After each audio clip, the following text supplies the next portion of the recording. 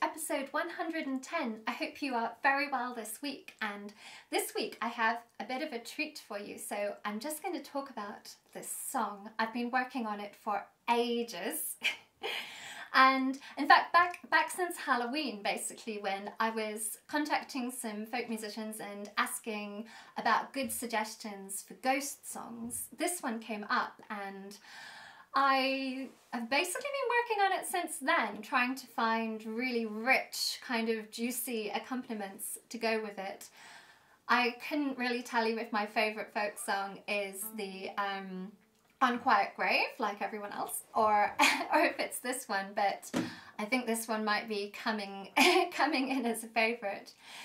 It's a really eerie story. It's in various broadside ballads. I think it probably goes back to the Tudor era, so I've got a Tudor instrument to play on it. Of course I use the gamba on lots of things, but the viola da gamba developed around the 15th century in Italy, spread over. It was really popular in the Tudor era in England with the Elizabethans. There's plenty of lovely English, Scottish music for it.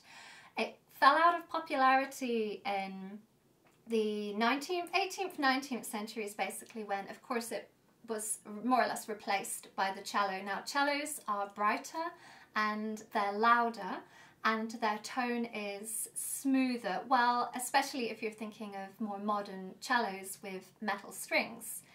My gamba has 4 gut strings.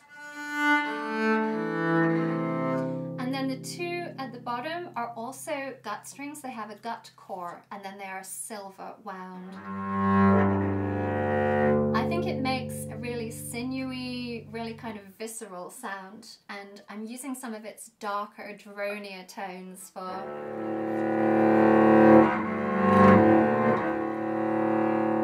to set the scene for this ghost story. Now, the Holland Handkerchief has also been called the Suffolk Miracle, so I presume it's set in Suffolk. In the folk tradition, it seems to be known more as the Holland Handkerchief. I don't think it's an amazing name, especially for a really cool ghost story to be named after somebody's posh hanky. Anyway, we're stuck with it. So what you perhaps, as the story unravels, we gradually kind of realise the eeriness of the night visitation. It's a night visitor song. There's lots of those, and lots of this notion that perhaps somebody would be given one more night with their love, but as soon as dawn's coming near, then they need to get out of the way.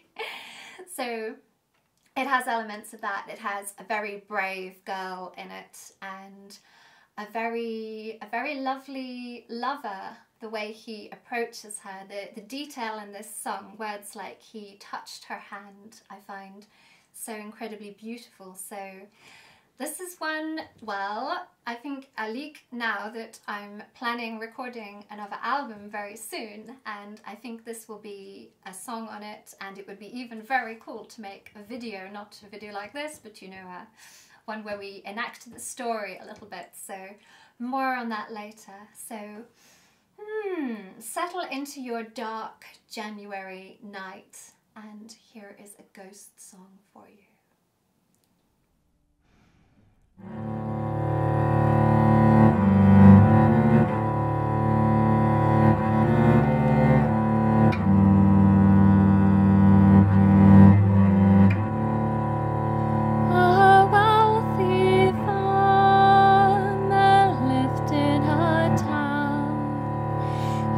Was a man with great renown.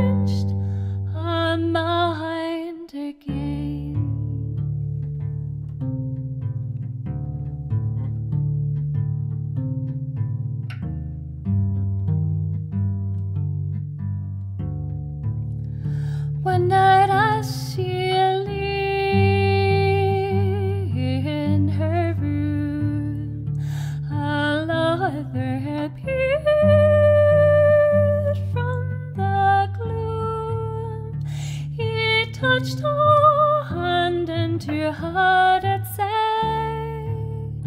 "Arise, my darling, and come away." 'Twas with this young man she then got on, and they rode swifter than any wind. They rode on for an hour more, till he cries, "My darling, my head feels sore." A Holland handkerchief she then got out, and bound his aching head about. She kissed his lips, and to him did say, "My love, you're colder than any clay."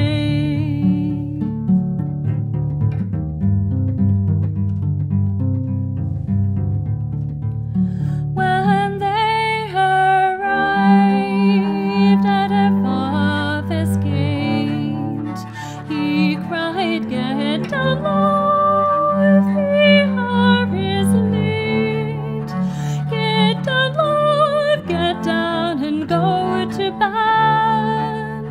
I'll see this gallant horse